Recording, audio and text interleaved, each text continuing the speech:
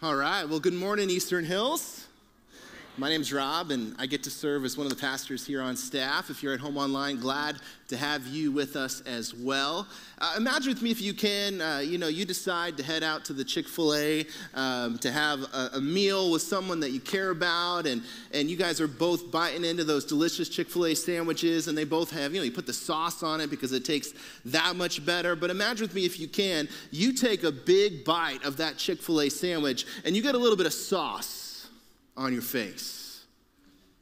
Now, if that person sitting across the table from you is sitting there in this tense-filled moment, do they tell you that you've got sauce on your face or not? Let me ask you this morning, Eastern Hills, are you the type of person, when you go out to lunch with someone and they got a little bit of sauce on their face, do you tell them that they got something on their face? Raise your hand this morning. I don't know how honest we're being. Because studies would say that most of the time people don't. And do you know why? And do you know who is to blame? Parents. Parents are to blame. Because from a very early stage as children, we hear our parents say this: if you don't have anything nice to say, then don't say anything at all. But what's funny is that as parents, we don't even follow that premise ourselves, because we say unnice things all the time. But we say it in the name of love. We say, because we want what's best for you, because we love for you, we have love for you, because we want you to thrive, we're going to say some things that are going to be hard for you to hear. And this premise of not saying anything nice at all doesn't even translate into the workplace, right? Because if you're in management and if you're in leadership, sometimes you have to sit down and have some hard and honest conversations. And you're doing it because you want what's best for them, you want what's best for the team, or you want what's best for your business or organization or practice. Well, for the next 7 weeks, we're going to look at 7 letters from Jesus to 7 churches, real churches that we read about in the last book of the Bible, Revelation. And some of the things that Jesus is going to say are going to be difficult for us to receive. And the temptation for us on Sundays over the next 7 weeks is to walk away saying, ouch, that hurts. But what we have to understand is that Jesus is not our supervisor. In fact, when Jesus describes his relationship with the church, he says that we are his bride.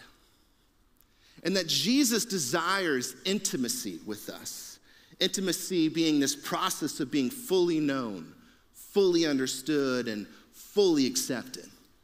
Well, you don't get there without some hard conversations along the way. And so my invitation for all of us over the next 7 weeks is that we wouldn't walk away saying, ouch, that hurts. We'd walk away saying, ouch, that helps. And we're going to practice this morning, okay? In a moment, I'm going to invite you to say, ouch, but I want you to say it with some conviction. I want you to say it like you're Marv from the movie Home Alone, like there's some pain involved.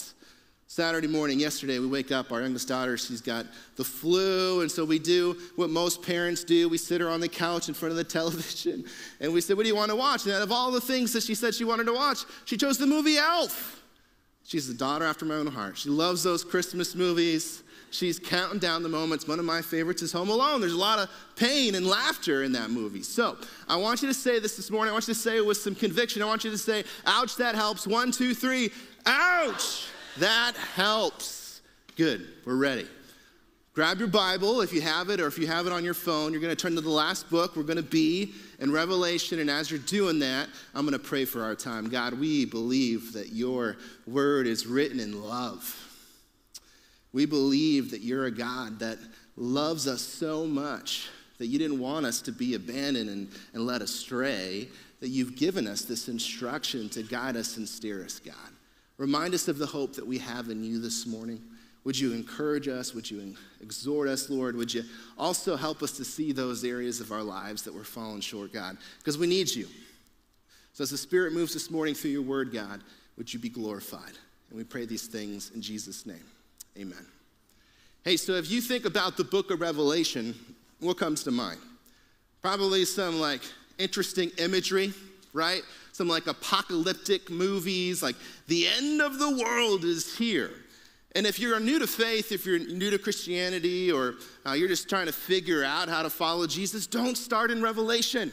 These people are crazy. Like, what is it these Christians believe? Start in the Gospel of John. Great place to start. John, same John that gives us Revelation. Gospel of John, that's a great place. Fall in love with Jesus first, and then make your way through the Bible. But to better understand some of the craziness that we experience in Scripture, we got to understand that there's different genres of Scripture. So we understand that there's this narrative portion of Scripture, things like Exodus and Ruth, that tell a story. And sometimes those are historical stories. Sometimes it's just people unfolding their story for other people to read about and to learn from. And there's poetry, like we read about poetry in the book of Psalms. We have wisdom and Proverbs and Ecclesiastes, and there's prophecy. You have 4 major prophets, 12 minor prophets, all basically saying the same things: repent, turn to God, trust in Him. The Gospels, we get the life story of Jesus, not just stories that people have made up, but eyewitness testimony, people that witnessed these facts unfolding and this challenge to follow after Him. The epistles, so important for us to understand, but we have to understand the epistles in context, because these were written to specific people during a specific period of time for a specific purpose. So for us to understand epistles, we have to unpack them in the context of the church that they were written to. Much like apocalyptic literature that we read about, like in the last book, Revelation. You have some prophecy, but you have some creative imagery as well, all to help us better understand and to follow Jesus. And so if we read the first chapter paves the way for the rest of the book that we read. So we're going to start in verse 9 this morning. I'm going to read verses through 20, because over the next several weeks, we're going to be parked in chapters 2 and 3. But if we read verses 9 through 20, it helps us better understand what happens in 2 and 3. So it says, Revelation 1, chapter 9, I, John, this is the author, your brother and companion in the suffering and kingdom and patient endurance that are ours in Jesus, was on the island of Patmos because of the word of God and the testimony of Jesus. So how did he end up there? Well, he said, I'm going to follow Jesus, which led to a life of persecution. And his punishment was to be stranded on this island and left for death. On the Lord's day, I was in the Spirit, and I heard behind me a loud voice like a trumpet. Now, some of us have the type of children that will literally walk up behind us and scare us to death. Some of you have those type of kids at home. Well, John has this type of moment. I can't even imagine what it would be like, but he says, Jesus to John, write on a scroll what you see and send it to the 7 churches, to Ephesus, Smyrna, Pergamum, Thyatira, Sardis, Philadelphia, and Laodicea. I turned around to see this voice that was speaking to me. And when I turned, I saw 7 golden lampstands. And among the lampstands was someone like the Son of Man, which is the title that we read about in the gospel. It's pointing to Jesus, his kingship, his authority. He's in charge. He's making a point here. He's dressed in a robe, reaching down to his feet. And with a golden sash around his chest, the hair on his head was like wool, as white as snow. And his eyes were like blazing fire. His feet were like bronze glowing in a furnace, and his voice was like the sound of rushing waters. And in his right hand he held 7 stars, and coming out of his mouth was a sharp, double-edged sword. We'll read about that in the weeks to come as well. His face was like the sun shining in all its brilliance. And so after John experiences all of this, it says, when I saw him, I fell at his feet as though dead. Now, this is not like John had some things to eat the night before and had some crazy dreams, and this is just like his imagination. No, this is Jesus shows up to John and pulls back reality. And he says, I'm going to let you see reality for what it is. And so for us, if we were to experience that, we might have a similar response. Like, am I dead?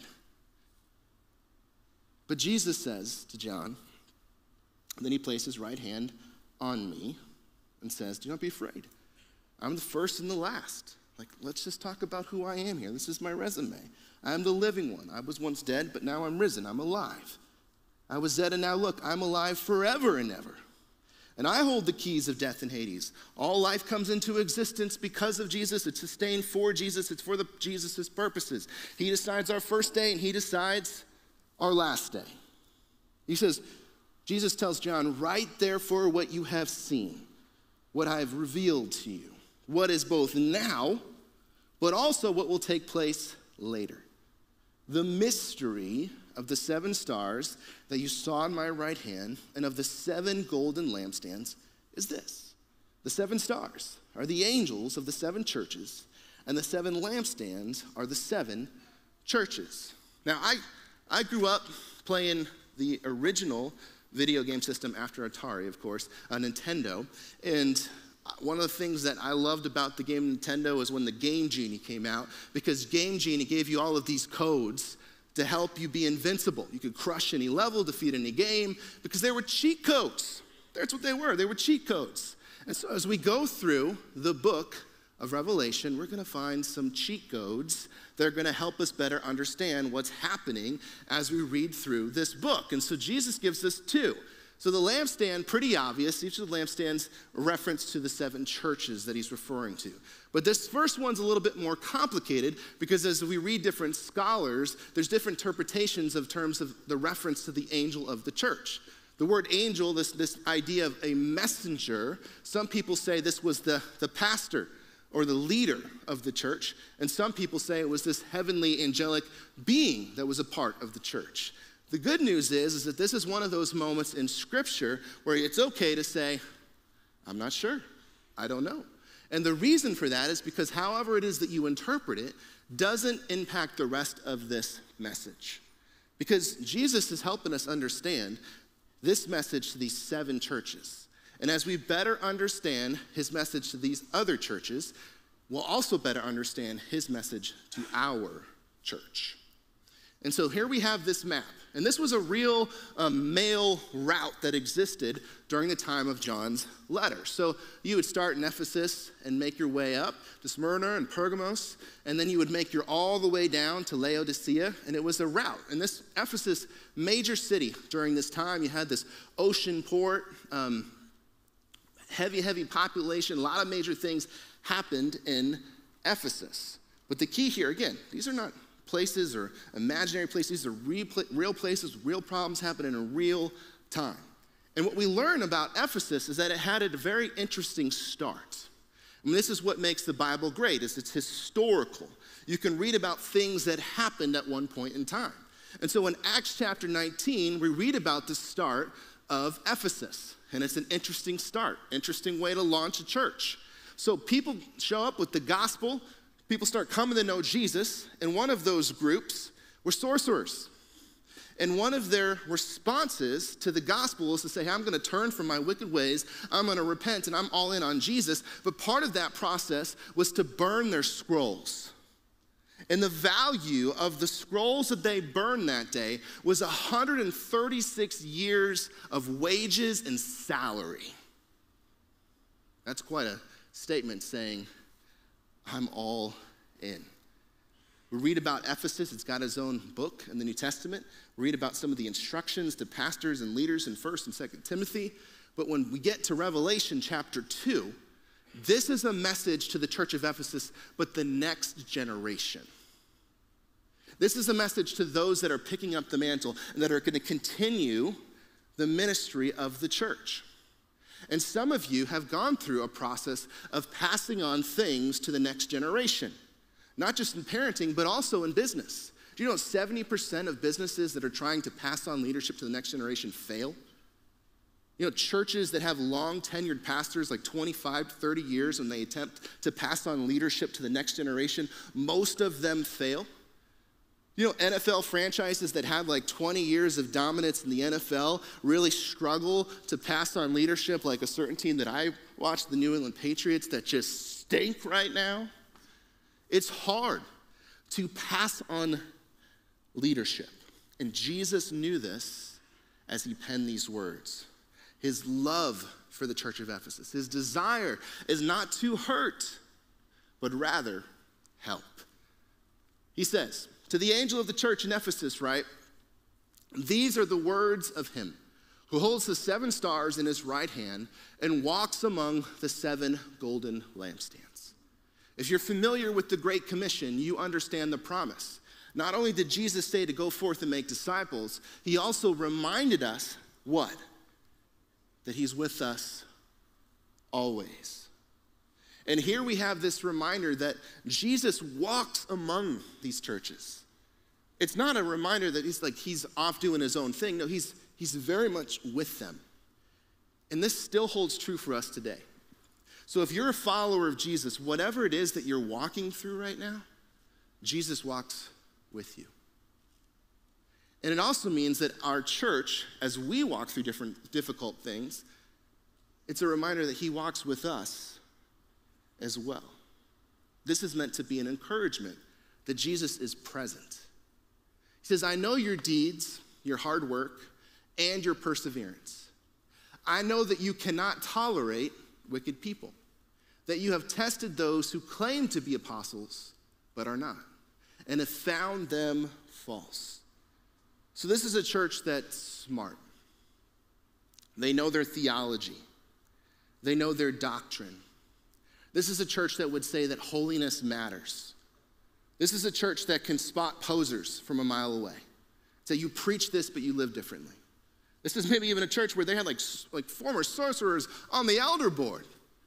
So they know something about deception. And Jesus says, you have persevered and have endured hardships for my name and have not grown weary. So they're battle tested. They're not afraid. They've gone through some hard things. And at this point, if this was a description of a church and you showed up church shopping, like they're smart, they know theology, they oppose error and doctrine, they're battle tested, they've gone through some things, you would say, this is my church. We're done shopping. This is going to be home. And yet, what Jesus says next might catch us off guard. He says, and yet, after all of that, I hold this against you. You have forsaken the love you had at first. And then he says, consider how far you have fallen. Repent and do the things you did at first. See, there's some caution here. Any church is susceptible to worshiping theology over the giver of theology. Any church is susceptible to pride and saying, look at all of the great things that we've done for Jesus, and then doing the comparison game with other churches. Well, look what we're doing. Look what we've been a part of. Look what we've accomplished. Any church is susceptible to building walls instead of bridges, looking for opportunities to be unified in the purpose of God's mission. See, the problem with the church of Ephesus wasn't their lack of courage or willingness to step into injustices. The problem wasn't their courage to oppose false teaching. The problem with the church of Ephesus is that people had become the enemy. People had become the enemy. That all of the energy and all of the attention was saying that this person or this group, they are the enemy. And so we read about in Ephesus that the reminder is we know who the enemy is. It's not against flesh and blood. And so here Jesus isn't messing around. Some pretty harsh words here. He says, if you do not repent, I will come to you and remove your lampstand from its place. If you're a pastor or an elder and you get this text message from Jesus, ouch! Like, hey, if you guys don't get your act together, I'm going to close the doors of the church. Jesus is saying, it would be better for me to close your church than to keep it open. And some would say, well, isn't it better to at least share the truth and proclaim the gospel, even if it's apart from love? I mean, at least the word's getting out. Jesus would say no. You have to proclaim the gospel in truth and teach the word, but it has to be done with love. Love for people. And the moment we stop doing that, and the moment that people become our enemy, Jesus says, you've lost your way. You have forsaken your first love. So, Jesus explains further what exactly is happening here in this church. He says, but you have this in your favor. You hate the practices of the Nicolaitans, which I also hate. But notice here that he's not commending them for their hate of people. He's commending them for hating their practices. It's like they're people with a story and a purpose and a plan that God created them. He desires to know them. Yes, they're making choices that are apart from Jesus, and we condemn the practices, but we love the people. We condemn the practices, but we love the people. We don't know much historically about this group other than that they were on the wrong side of Jesus. He continues, he says, whoever has ears, let them hear what the Spirit says to the churches. To the one who is victorious, I will give the right to eat from the tree of life, which is in the paradise of God. If you want to learn more about this paradise that awaits us, fast forward to the end of Revelation, read chapters 21 and 22, and get excited for what awaits you in eternity if you're united in Christ and Him. But for the purpose of this study, over and over again, what we're going to hear is these words. Whoever has ears, let them hear what the Spirit says to the churches. And this is how we know that Jesus is communicating not out of a posture of ouch, that hurts, but out of a posture that says, here, I'm here to help. There's still opportunities to turn things around, to repent, and to turn to Him. See, Jesus' message to the church of Ephesus is simple to understand, but it's hard to practice. It could be summarized in this way. Choose discernment over judgment. At first glance, discernment and judgment seem to be in the same camp, but they're not. Discernment says, this is wrong. This is something that's in error. This is an injustice. This is evil. This is sin. That's not okay. But what makes it discernment is that the lens is love. Do you remember the conversation with Jesus? Hey, there's a lot of things that, our Heavenly Father communicated to Moses. Can you simplify things for us? And Jesus' response, we need to love the Lord your God with all of your heart, soul, mind, and strength. And then we need to love our neighbors like what? Ourselves. Both instructions, the common denominator, love, love, love. That's the framework for discernment. So when we're evaluating practices or behavior or choices or things that we would classify as evil or an injustice, here's the framework. Does this violate your love for Jesus? Does this violate your love for others? And also, does this violate Jesus' love for you, for me?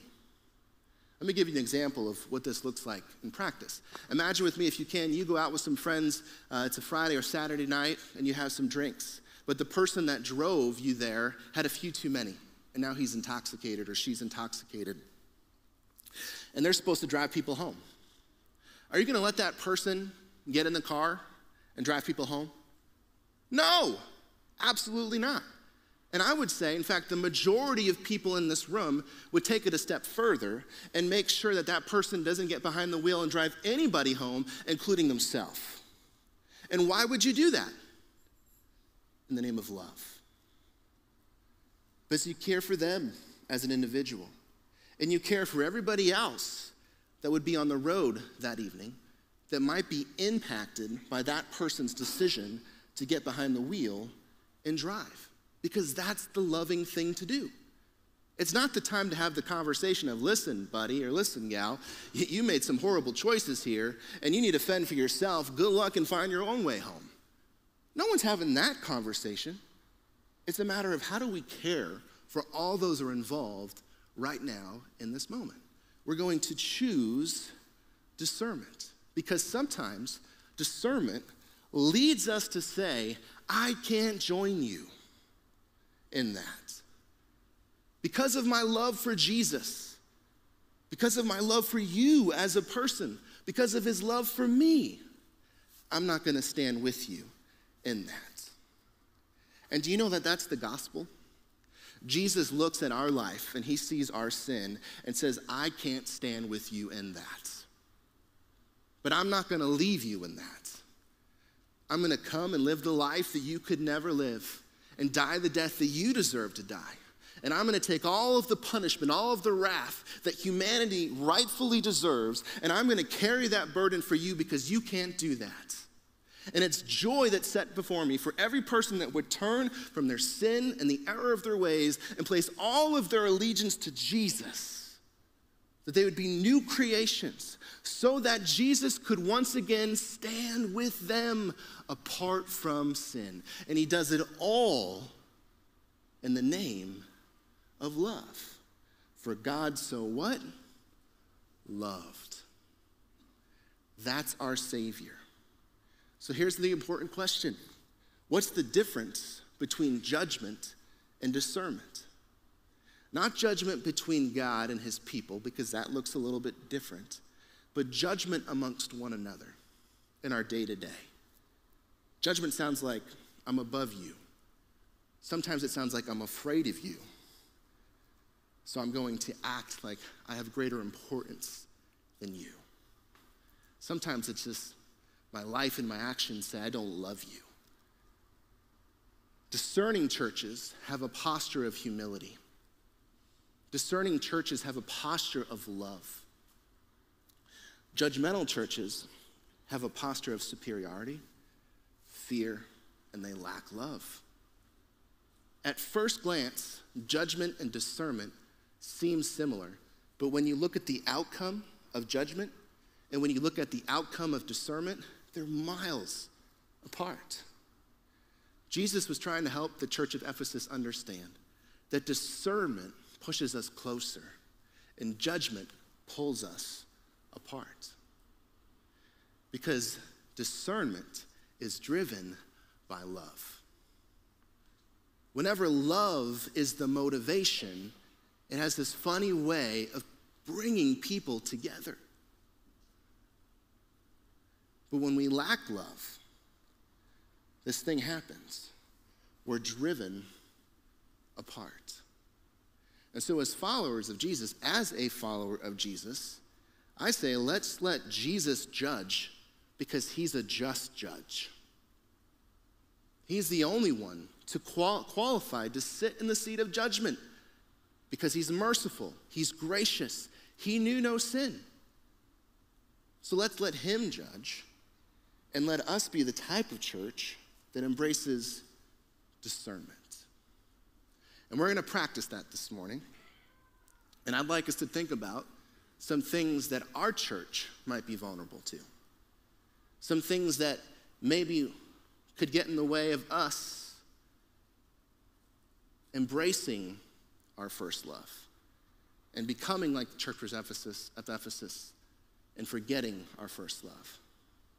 And so the question is, how are we vulnerable? And for the next few minutes, if you're new to church, if you're new to Eastern Hills, this might feel like a family conversation. Like if you've ever been to a family dinner before and people start talking about personal things, it's uncomfortable. Ooh, I picked a tough night to be here. But at the same time, you learn some things. And for us today, as we pull back the curtain and we talk about some honest things, I hope that we all walk away saying, ouch, that helps. Because we want to be the type of church that chooses discernment over judgment. And so the first thing for us as a church that I think would make us vulnerable to forgetting our first love is the lack of vision. You know, in Proverbs it says that when the people don't have vision, what happens to them? They perish. And so one of my responsibilities as the pastor of this church is to cast vision. Is to say, hey, this is where we've been, and this is where we're going. And a couple years ago, we started that process. We started talking about the mission of our church. And since that time, there's been some distractions. And at times, it's felt like if you were a part of this church, maybe you've walked away saying, where are we going? What are we trying to accomplish? And I own that. That's on me as a leader. And at the same time, I will tell you that I'm very excited about where our church is going. And that there's been a lot of work behind the scenes in putting together vision and values. Our elder board is united and excited about what's to come. We're having conversations amongst our staff. And the next step is to bring in leaders through town halls and volunteers to get feedback so that we own this together. So that we're a church that doesn't lack vision, but that we're unified in what's next for our church. And there's a vision series that's coming in January, and we're going to talk more about this, but that doesn't mean that we stop serving God in the meantime.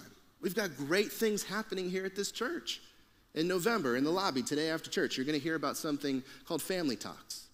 So we asked you guys to fill out a card last week that had community on it. I fumbled the ball in this service, did a lot better job second service, but some of you still filled out that card. And the overwhelming majority of our church said, we need community with other brothers and sisters in Christ.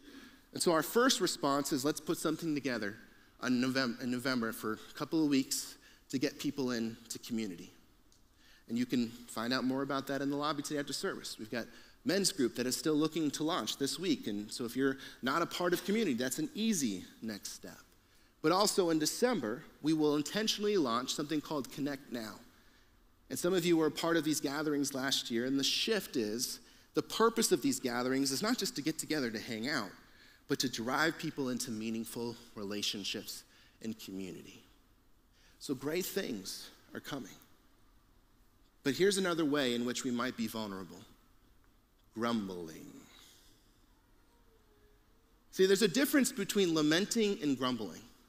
We read about lamenting in the last book of, or one of the prophetic books, the book of Habakkuk. Habakkuk says, this is wrong, this is broken, how long must these things go on? And he laments. But what that does is it drives him towards God. And he says, God is sovereign.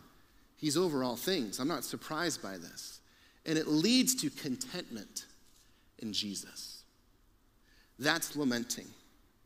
Grumbling says, I'm frustrated, I'm upset, I want things to be different, and it drives us towards discontentment and a lack of love for the Lord. And so we want to be the type of church that when we experience grumbling, we say, I'm not going to stand with you in that. Because this violates God's love for you, for me, and his church. And instead, I want to be grateful for all the great things that are happening here at our church. Let me give you an easy example of the type of things that happen that are not even programmed because of the ministry here at Eastern Hills. This past summer, we had Vacation Bible School. A lot of families participated. One night, we were hanging out in the back patio. Alex and Austin, some of the guys, are going through their playlist, and they're trying to decide what music should we play for the part at the end where we're bringing all the students together. And I threw out a song that's like probably a decade old. So what about the church clap? And so they're like, yeah, we're going to do the church clap tonight. And for the rest of the week, we had all of these kids doing this dance called the church clap. And they loved it. Now let's fast forward a couple of months later. One of my daughters is hanging out with some of the gals that came, that she's in our neighborhood, and she pulls up her playlist. And do you know what the first song on the playlist was? Church clap. She's still walking around with the bracelet that we gave at VBS. This is a family that wouldn't say they're all in on Jesus. But that's how God works. That's how God moves. We can program things, but God's going to say, yep, that's great. I'm still going to do what I need to do because I'm God. And I love people, and I love you. So here's the last thing that I think we're vulnerable to. Legacy apart from mission. I'm grateful that we're the church that has 50 plus years of legacy, where we can look back in the rearview mirror and say, look at all of the great things that God has done in our church. But when we do that apart from mission, we forget that he's not done yet. And that there's a whole plethora of opportunities ahead of us as a church. When you drive on the road, do you drive like this? I hope not. I don't want to be on the road with you. You look at the rearview mirror occasionally, but your focus is on the road ahead of you. It's legacy and mission. Yes, God's done great things, but he's not done yet. We're helping people become fully engaged in Christ, at church, and on mission. And all of these homes are filled with people that are far from God. And we get to be a part of that. So this morning, we're going to respond with a moment of prayer. And I want you to stand to your feet. And this comes out of the catechism that we've been in the past few weeks. It's a question and answer tool to help us think about important things. And the question this week is, what's the Lord's Prayer? And it comes from the Gospel of Matthew. We're not going to end in a song this morning. We're just going to end in prayer because the time's running late. But that's okay. Jesus shows up. Thanks, Stephen. Jesus shows up and not only models prayer, but he says this is how we should pray. And do you know for thousands of years, churches have prayed this prayer? Some churches do this every single week. Austin comes from a church, they would do communion and they would say the Lord's Prayer. Because there's a whole lot that happens here in the Lord's Prayer. One of them being that it's not about what we want, it's about what God wants. And so here's my invitation. I want you to hold hands with someone this morning in the name of love. Do it. I can see the looks on your faces right now. There's hand sanitizer in the lobby. I know you don't like germs. I don't like germs. I'm not a hugger, but I get it. Sometimes in church we do hard things for the gospel. But we're doing this to stand unified and saying, we want to be the type of church that doesn't forsake our first love. We want to remember Jesus. And so Jesus said, this is how we do it. Let's pray it together. Our Father in heaven, hallowed be your name. Your kingdom come. Your will be done on earth as it is in heaven. Give us today our daily bread, and forgive us our debts as we also have forgiven our debtors. And lead us not into temptation, but deliver us from evil. Lord, we lift that prayer up to you. Help us in that way. Help us to be the type of church that's known for our love for you and your people. Help us to embrace discernment over judgment. Help us to lead by looking in the rearview mirror, but not forgetting about what's ahead of our church, God. I pray for unity. I pray for clarity of purpose in what's ahead, that we would glorify you in all that we say or do. We pray these things in the power of your Son, Jesus Christ's name. Amen. Church, as you leave here this morning, know that you are sent. There's some great next steps in the lobby. We'll see you back next week. Have a great Sunday.